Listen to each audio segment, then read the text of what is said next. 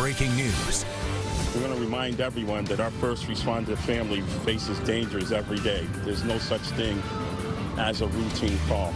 Boston's police commissioner speaking out after an EMT was stabbed on the job.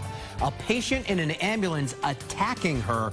The EMT driving stopped that ambulance to help out. But police say that he was then maced by the patient as well. WBZ's Mike LaCrosse is live at Mass General Hospital tonight, where those first responders are now being treated. Mike?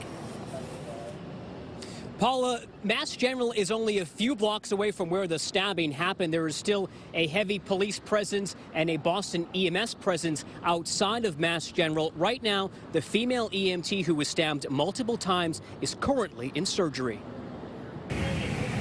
Boston police say the two EMTs were attacked by a patient as the ambulance headed toward Mass General. On arrival, they located a female EMT suffering from multiple stab wounds. It happened around 4 o'clock on New Chardon Street next to the Brook Courthouse. She did produce a weapon, and she attacked one of our EMTs in the back, a 14-year veteran of the department. Boston EMS Chief Jim Hooley says the suspect is also the patient who was being transported from East Boston for emotional distress.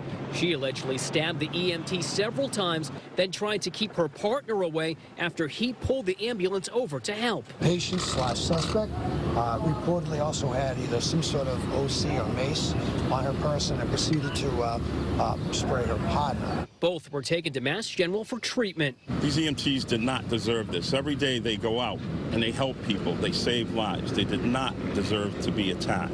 The EMTs are expected to make a full recovery. It's upsetting. Yeah, it's really upsetting. Hearing about people that are helping our community that are getting hurt, it's just upsetting. Boston police say they've arrested 31-year-old Julie Tejeda of East Boston. She's facing several charges, including assault with intent to murder. We're live in Boston. I'm Mike LaCrosse, WBZ News.